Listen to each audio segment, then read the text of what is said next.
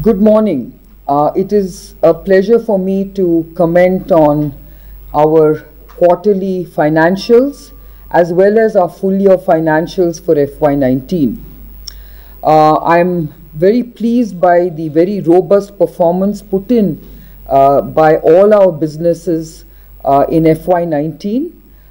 We have delivered a very strong Q4, and I'm very pleased that we have actually done extremely well in our biologics business, where we have crossed the aspirational target set by ourselves for FY19 by exceeding the $200 million target.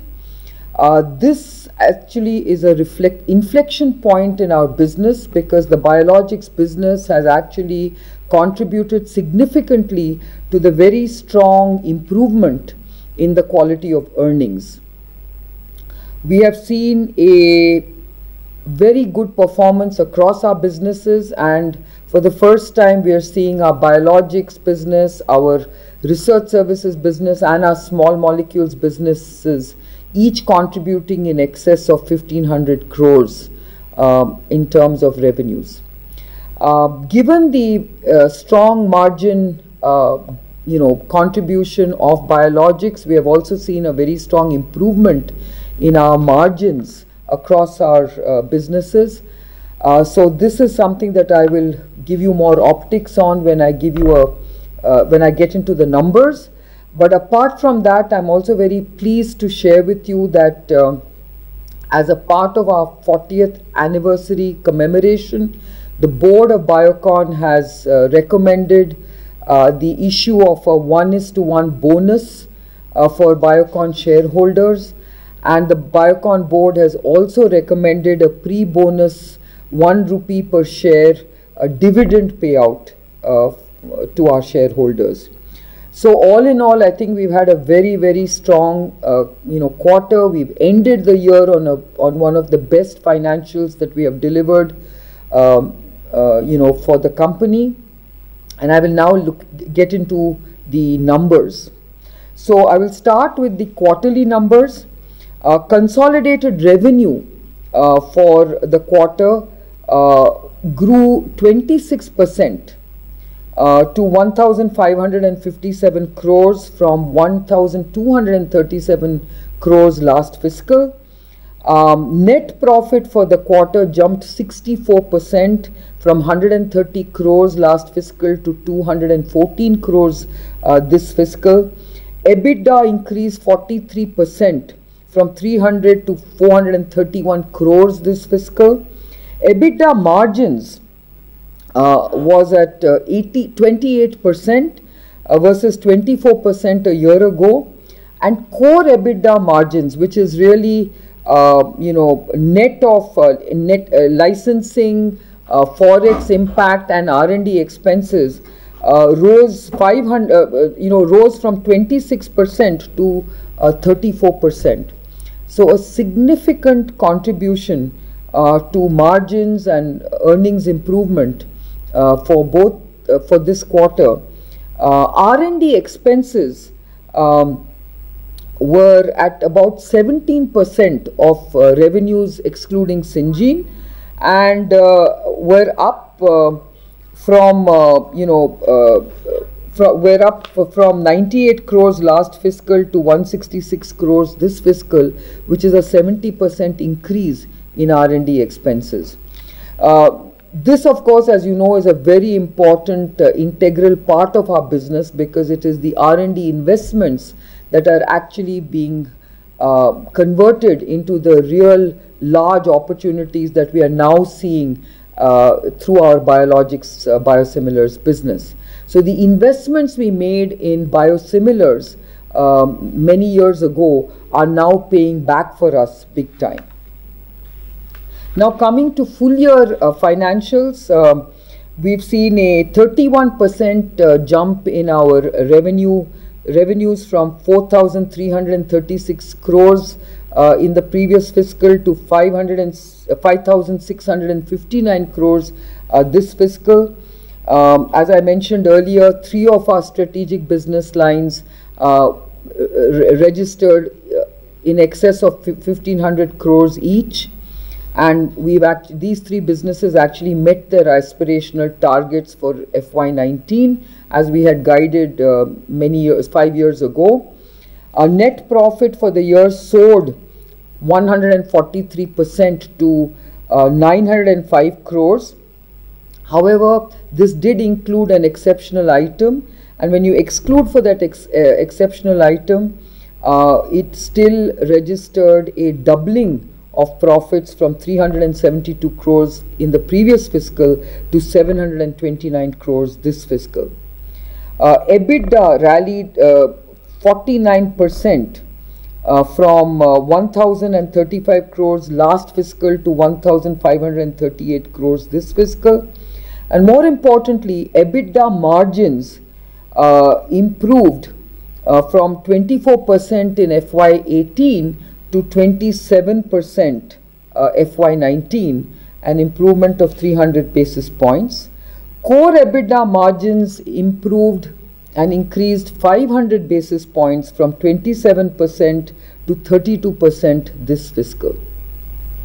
On an annual basis, net R&D expenses increased 34% to 290 crores at a net level, but at a gross level, we have actually expended 480 crores of R&D, representing 13% of our revenues. Now, coming to business highlights for the quarter and for the year, we've seen a strong performance from our small molecules, biologics and research services business, both at a quarterly level and at a full year level.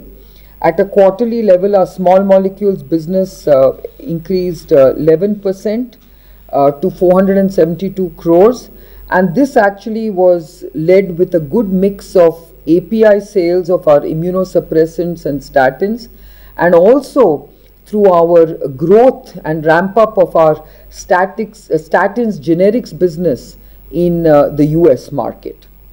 Biologics business grew significantly, 87% growth to 451 crores, largely again from a good mix of growth demonstrated by our biosimilars business in emerging markets, as well as our biosimilars business in developed markets, especially the US, where our Neulasta biosimilar or Fulfilla is actually gaining good traction, where Equivia has actually indicated that this business is now tracking at almost 18% market share. The biosimilar trastuzumab Ogivri was just launched in the European market, so this does not reflect big numbers from Ogivri in the European market, and we expect this to now start delivering for us in the next fiscal. Branded formulations was very muted because we've had a big challenge in the UAE market, where a repricing mandated by the Ministry of Health has seen our generics business in the UAE take a big hit. We expect these headwinds to continue for the first half of next fiscal, but thereafter we expect to recover from this kind of challenge that we've seen in UAE. The India business, however, did generate some good growth, and we expect the growth momentum to carry through next fiscal. But as I mentioned earlier, it was really the branded formulations business that only achieved 50% of their target, and thereby basically impacted the $1 billion aspirational target that we had set ourselves. Research services saw an excellent performance this quarter, 30% year-on-year growth to 534 crores. First time that they've actually crossed the 500 crore milestone, and even at a PAT level, the research services business has generated 100 crores of PAT for the first time this quarter. As I mentioned, the biologics business, of course, has been a great contributor to profitability to the Biocon's business. When it comes to highlights of the full year, I would like to basically talk about the fact that Our research services business again had a stellar performance. Syngene announced a very strong performance in terms of its business for FY19.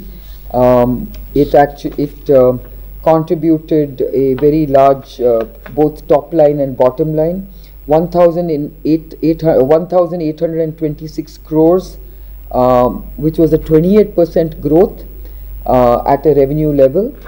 And when you look at our biologics business, which really was a star performer both for the quarter and for the full year, 1,517 crores was what the business generated from the previous year's 770 crores, which is really a doubling of business at a revenue level. We commercialized pegfilgrastim, trastuzumab and insulin glargine in Europe.